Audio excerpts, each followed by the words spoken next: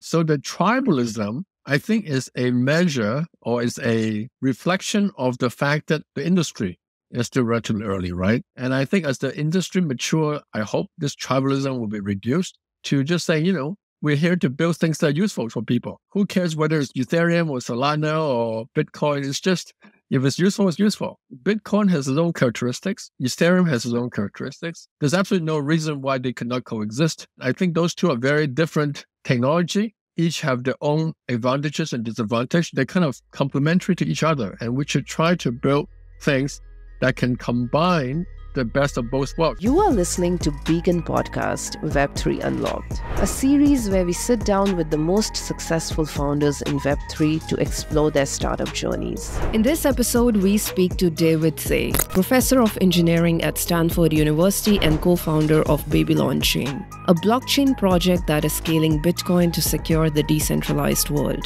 Listen to David's Web3 founder journey with hosts Kenzie Wang and Sachi Kamaya. I am Deeksha and you are listening to Beacon Podcast Series Web3 Unlocked. Enjoy the conversation.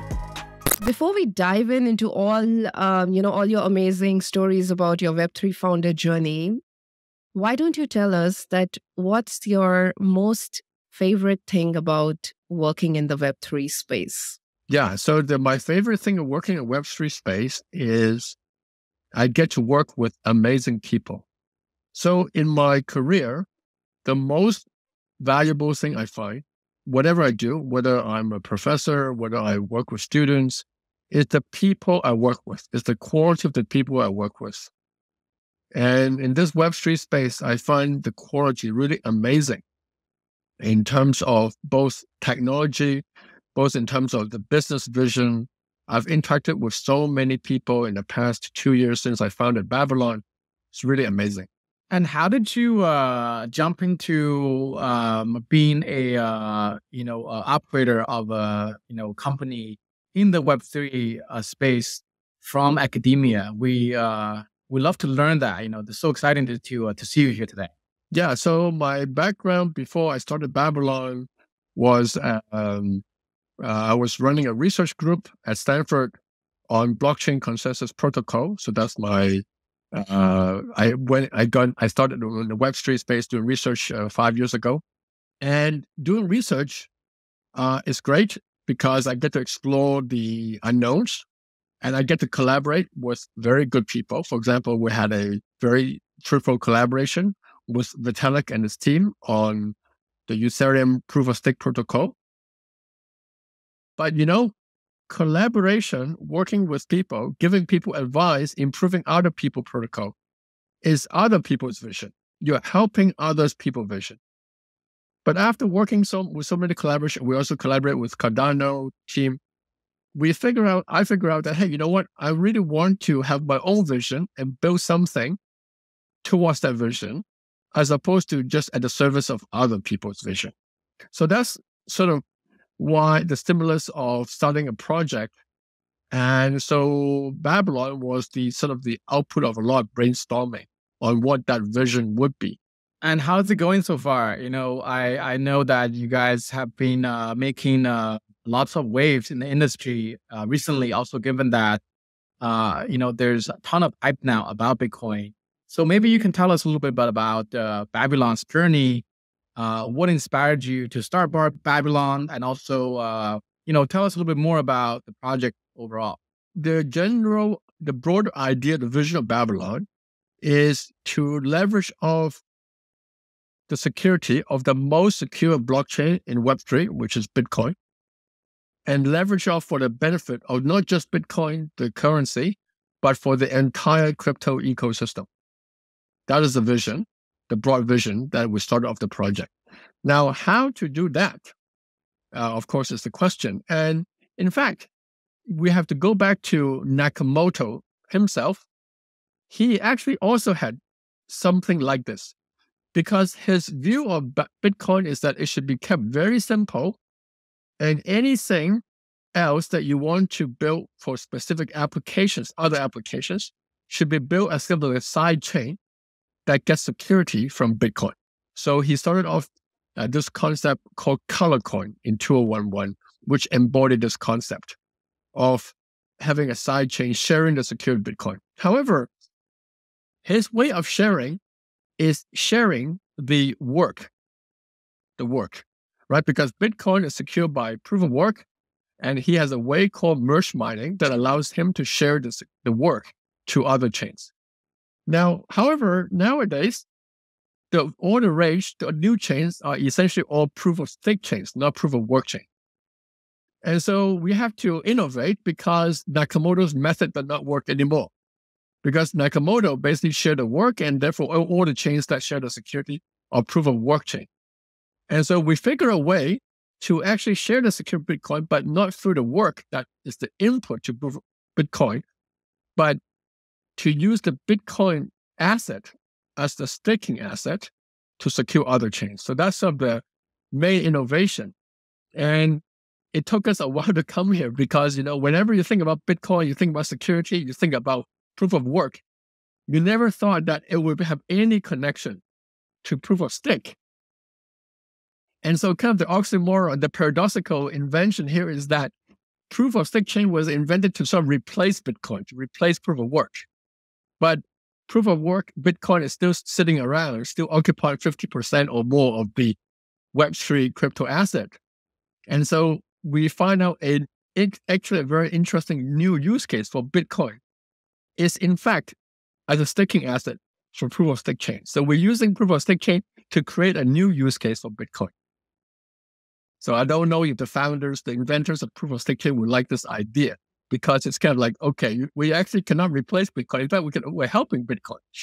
That's true innovation. We're all super excited about, what this means for the space in general.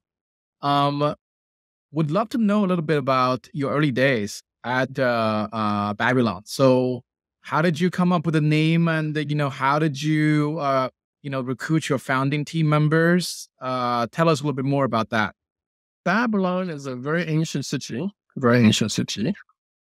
And in fact, it is known to be also one of the earliest, or if not the first, sort of city which has a marketplace. So it's like the first marketplace in the world. And what we're creating here in Babylon, the project, is essentially to create a marketplace for security.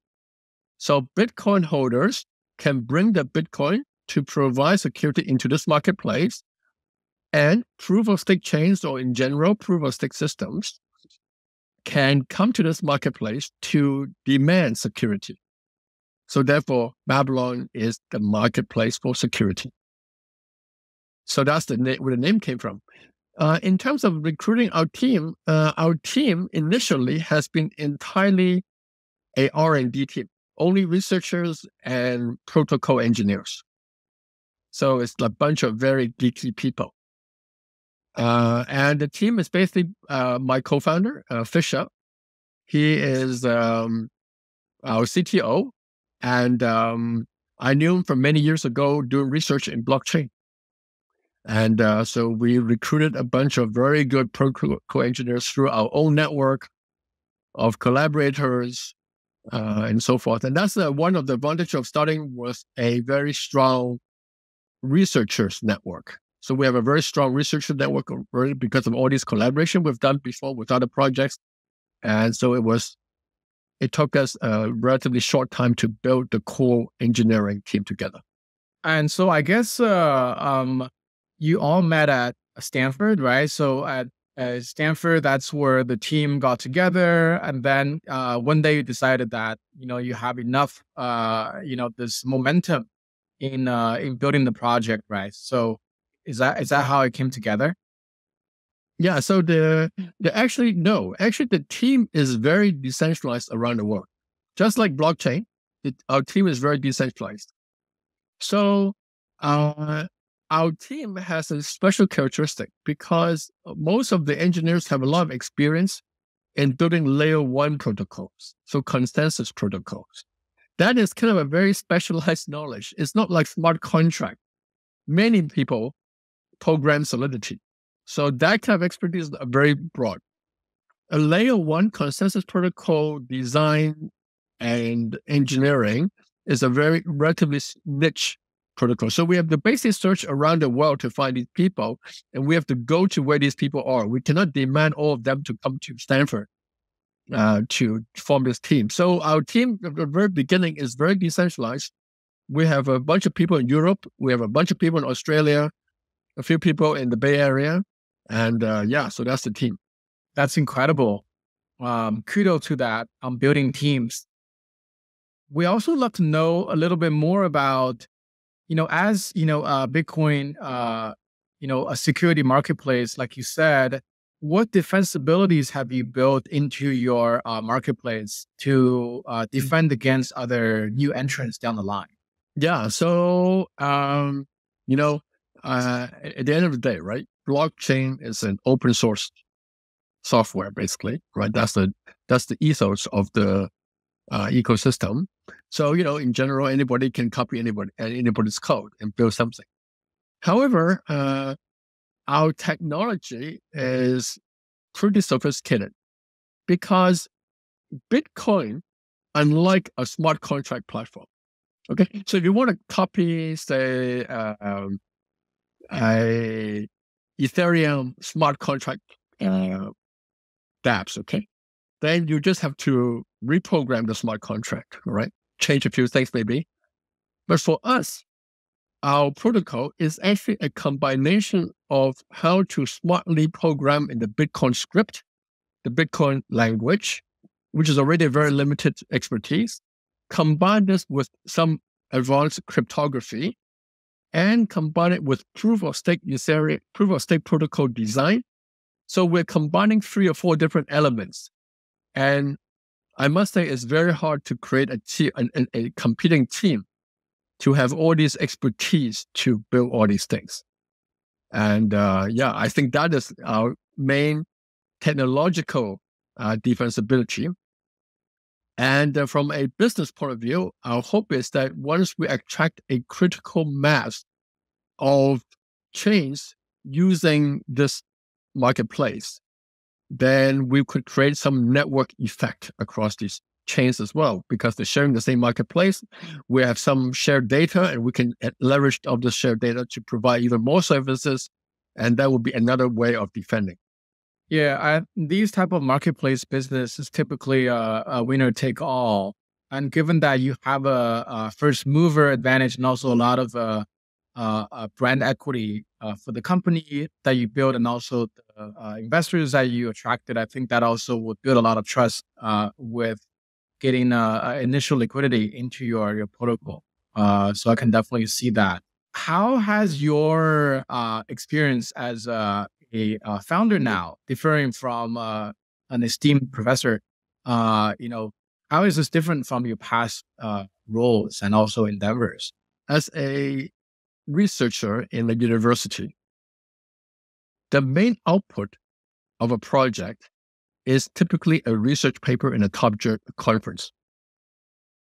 Like, for example, in security, there's these 2 or 3 very top conferences, and your goal is to publish there. But once you publish there, you're done. You move on to another paper, another project. So it's a relatively short term. Now, you may work in blockchain, the general space, but the project-wise is a very short-term focus. Whereas doing a startup is a totally different timescale.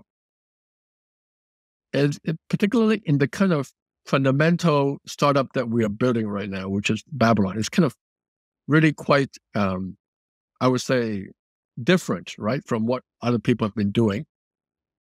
It's a very long-term thing, right? First of all, you have this idea which sounds really wacky, right? Using Bitcoin, a proof-of-work network, to secure proof-of-stake chains, like it's totally weird. So it took long time to sort of get people sort of come to terms with this idea. And then you have to build the marketplace. You have to attract people to join the marketplace. You have to attract 2 sides, the Bitcoin holders and the proof-of-stake systems, to join the marketplace. So it's a very long journey.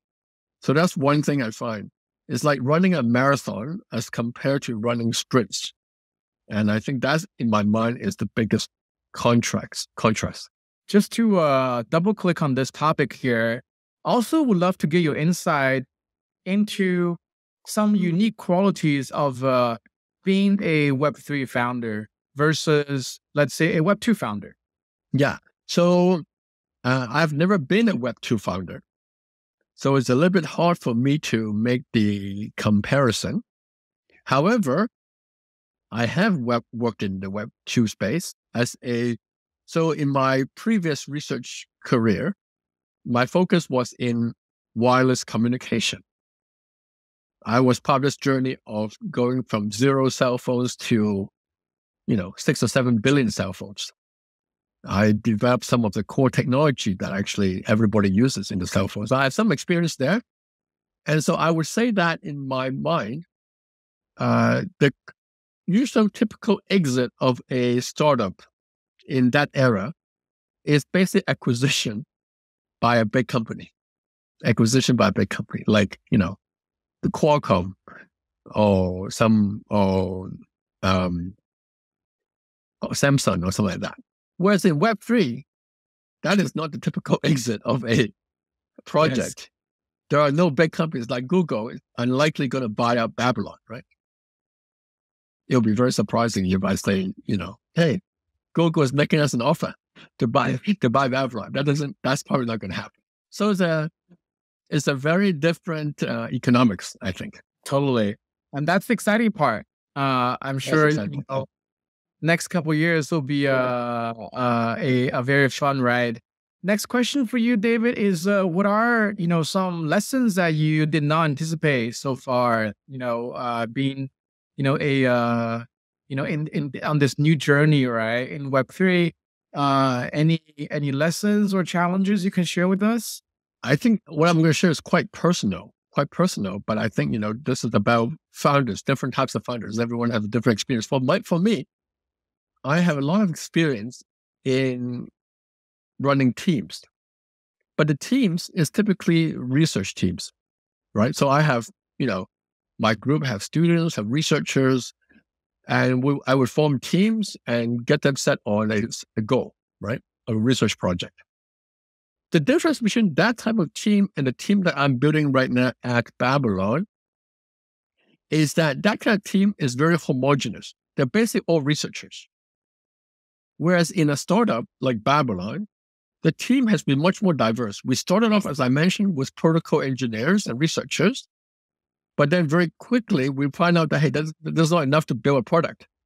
We need to bring in different people. We need to bring in product strategy people. We need to bring in product people. We need to bring in marketing people. We need to bring in business development people. We need to bring in ecosystem people. So all kinds of people. So it's a huge challenge, actually, to run this team because different types of people have a very different thinking, a very different culture.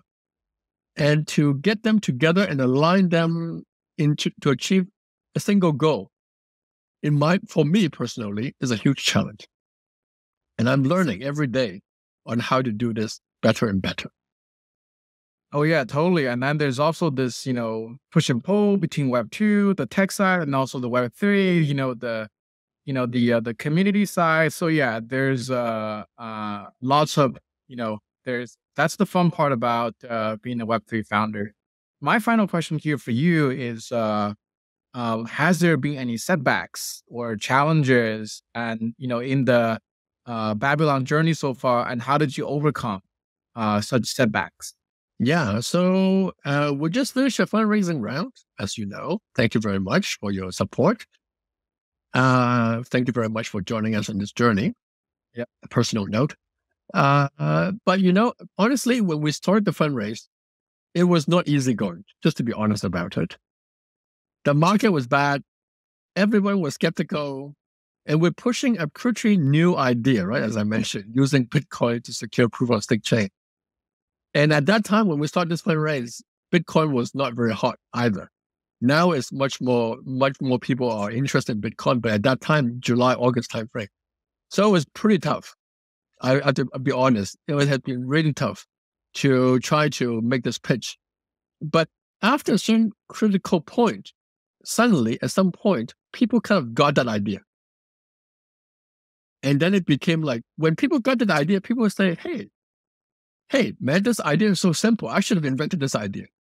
And then at that point, we know that the pitch was sort of finally got through. Because if you think about it, on hindsight, right? You think back about it. If you're looking for a crypto asset to secure a blockchain, why not look at the largest and the most idle asset, which is Bitcoin, to serve that function? On hindsight, it seems like such a natural concept, but it took many months for us to convince people to look at the problem in different angles, figure out why people are confused or they're skeptical before we get that message through. That was a pretty tough process. Well, they say fundraising is difficult until it becomes easy. So yes. Oh, wow. Okay. Yes.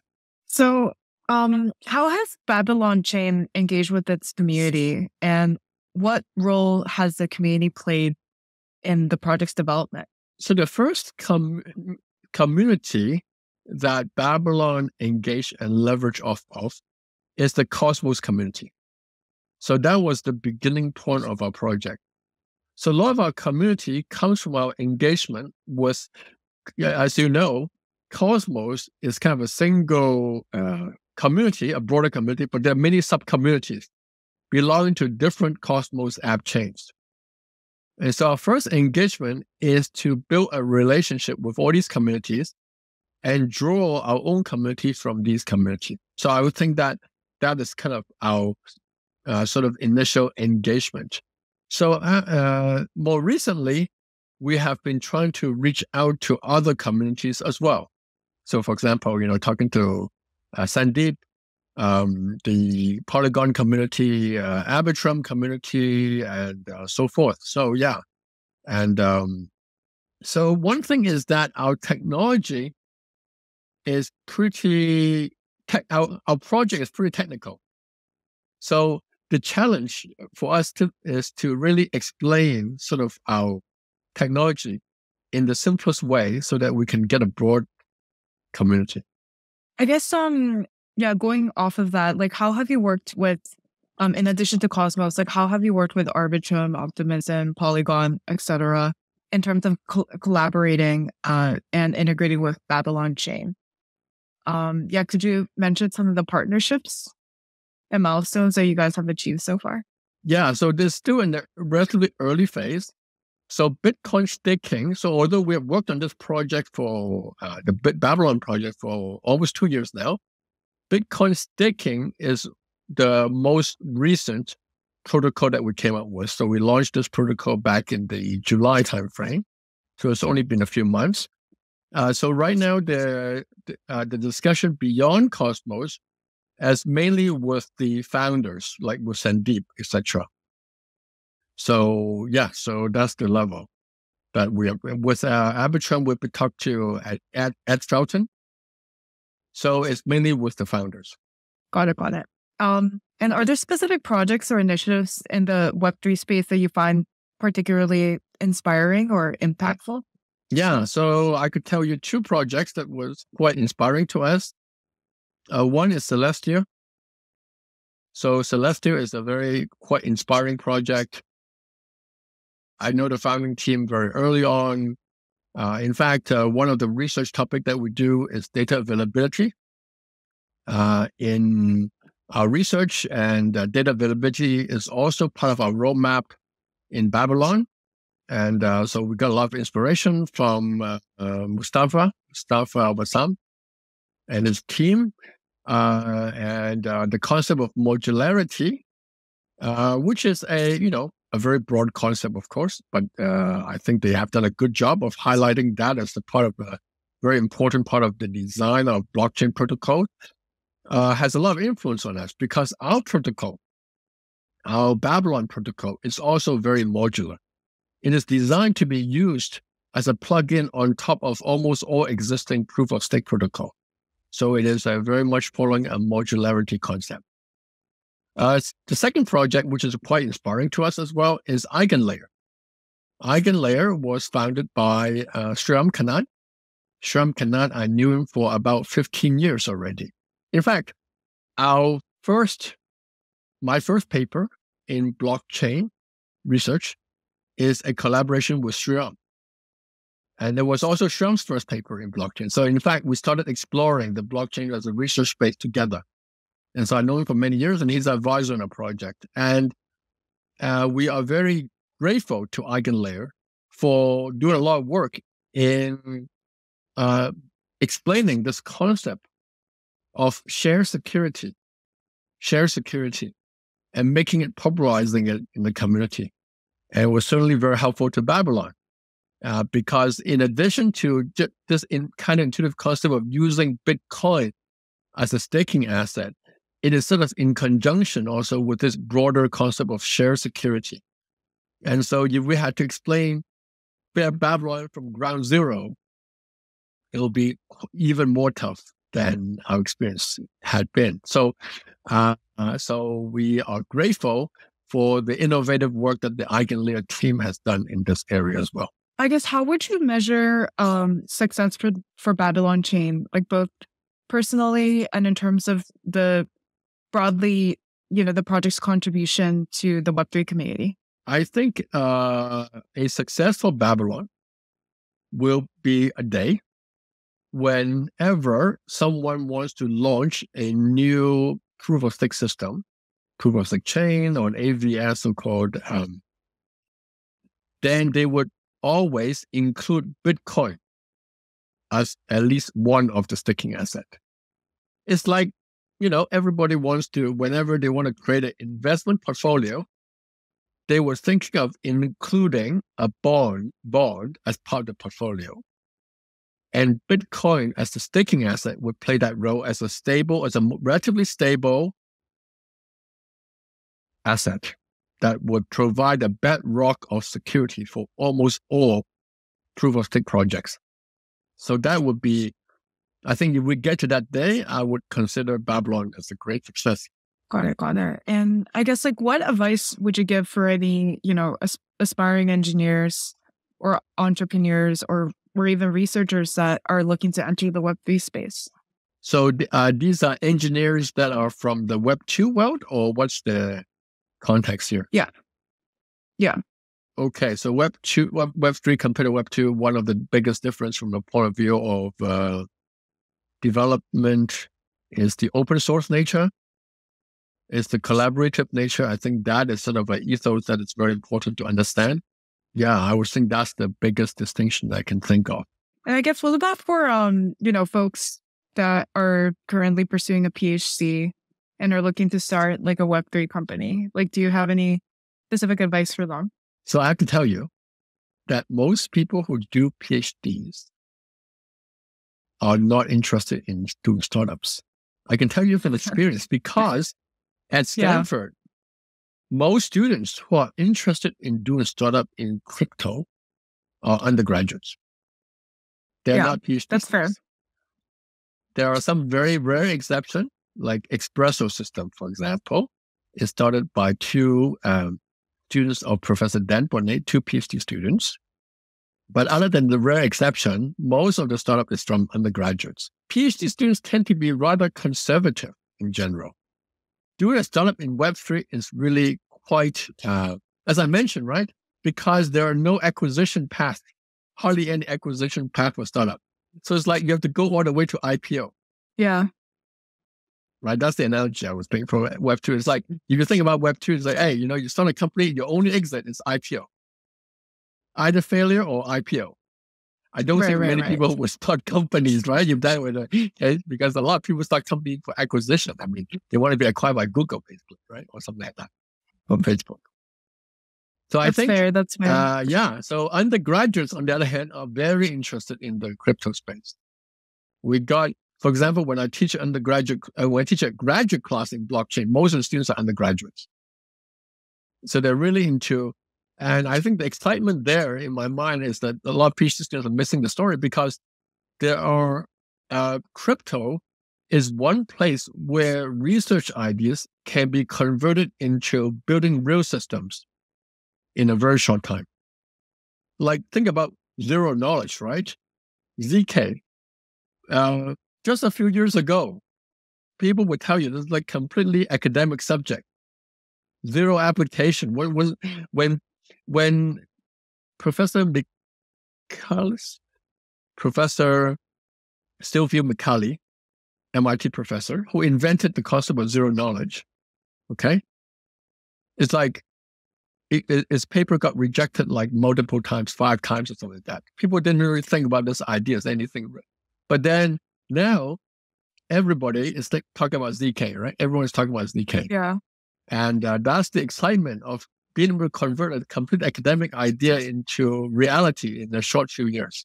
Yeah, and congratulations on the recent, fundraise.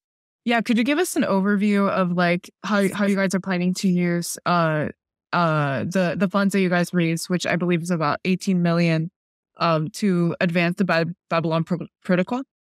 Yeah, first of all, we have to expand our team. Our team is still relatively small, 15, 16 people.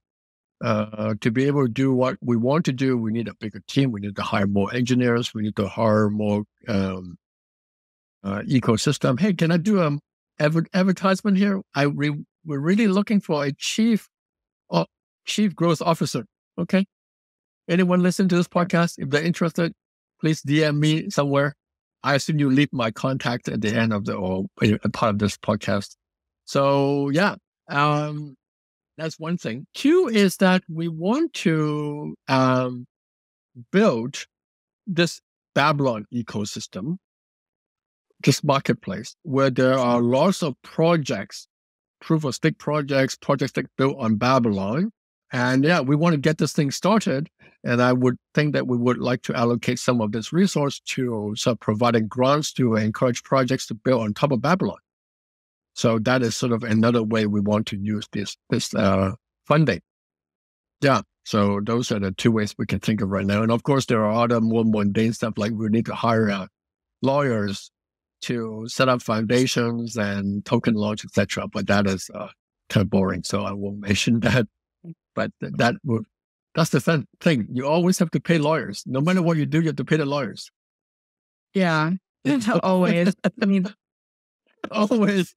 Yeah, when you raise, funding from some of the top VCs in the space, including, Symbolic Capital, Hack VC, BablylonChain, etc.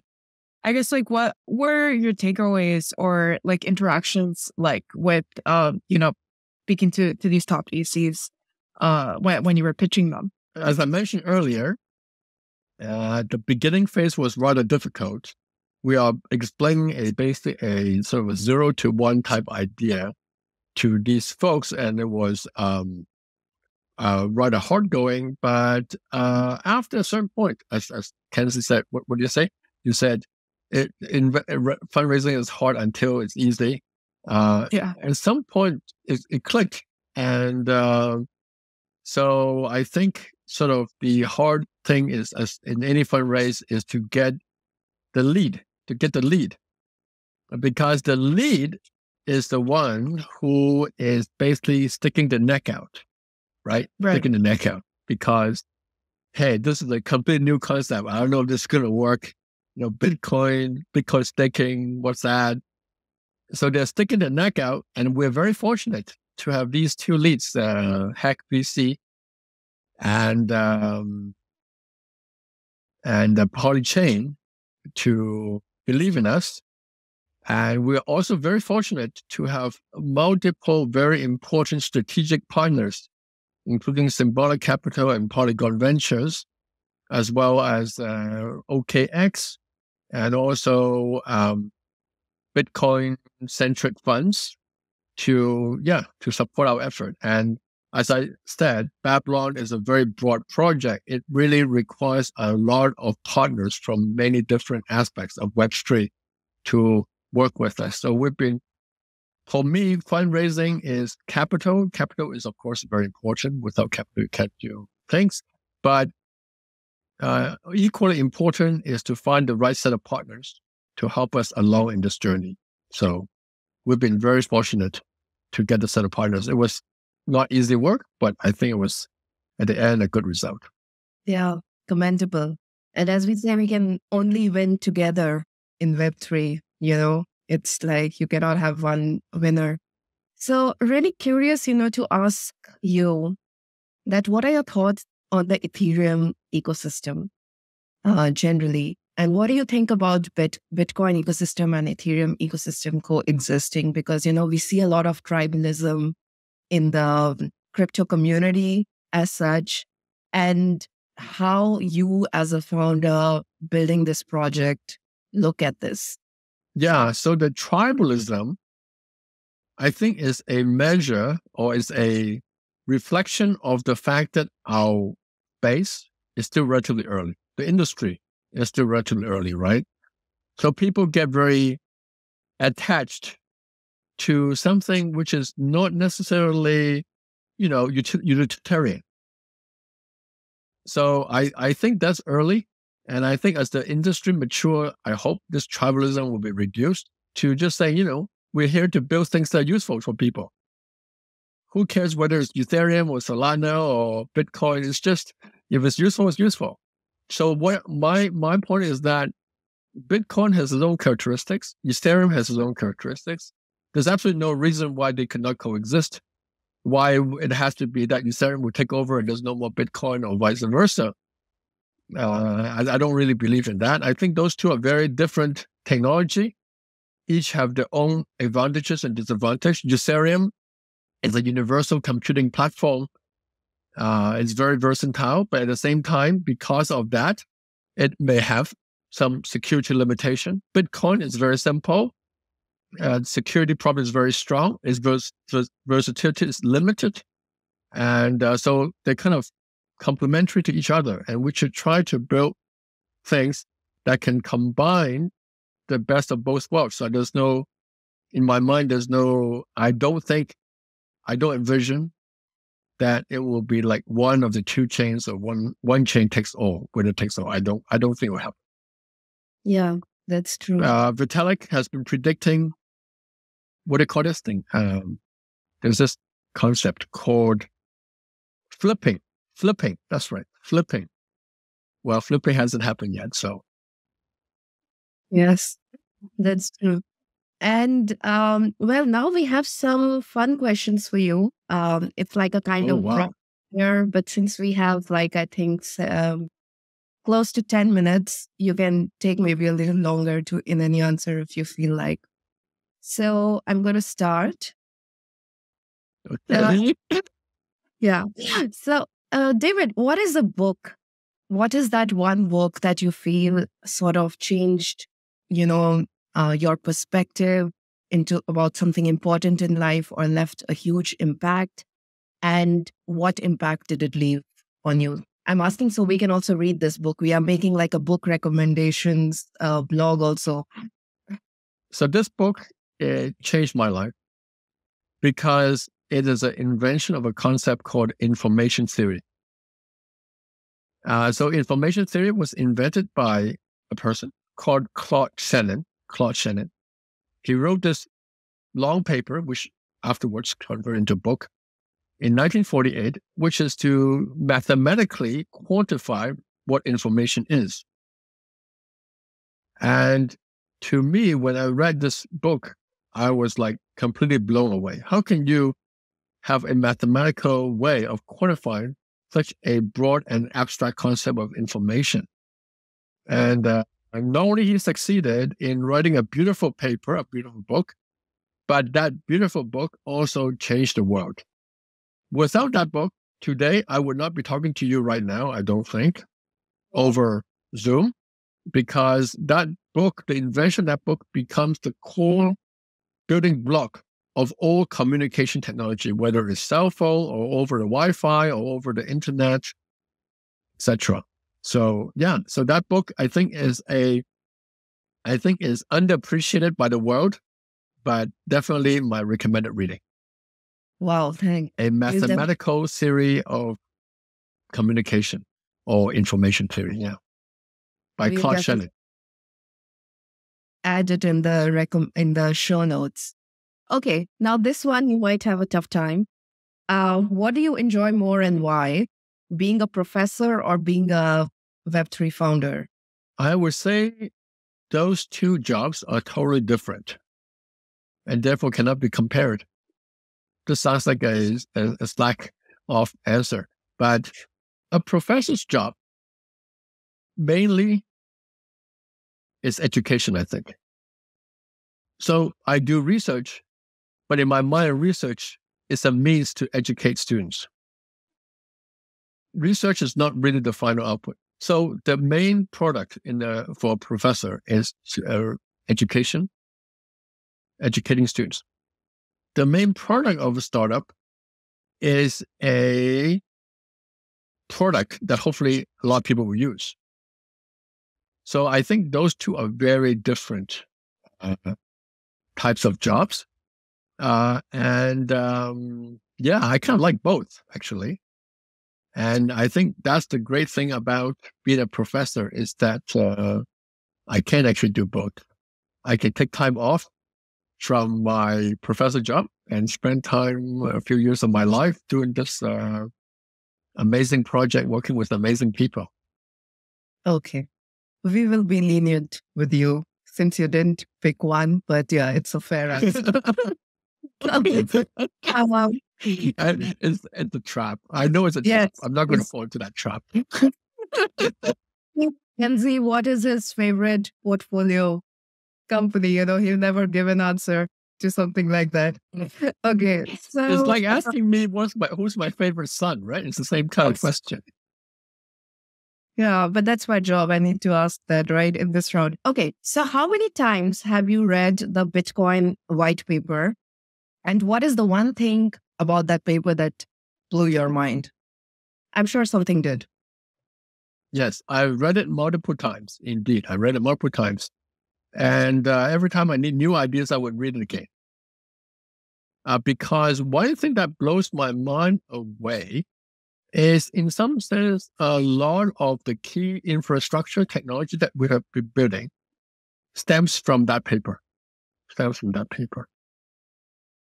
Whether it's so that paper is very short, right? It's like 8-page long. Many white papers are much longer than that. But the amount of ideas it contains, think about it. Just to give an example, right? People think of the key ideas in that paper would be like proof of work, one key idea.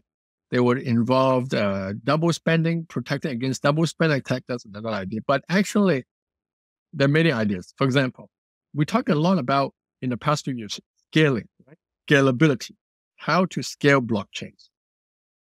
Well, that idea was already in the white paper, believe it or not. In fact, it was not an idea. It was actually something that he built. It's called light client. So this concept of light client is to allow many nodes with very low computational power to participate in the blockchain. So think about it, right? The guy just came with this idea of Bitcoin. It's the first ever such system. Scaling the system seems like a very, very far away idea when you're just building the first system, right? You may have just a few nodes. Why do you even think about scaling? And he already had this idea as one section in this light paper.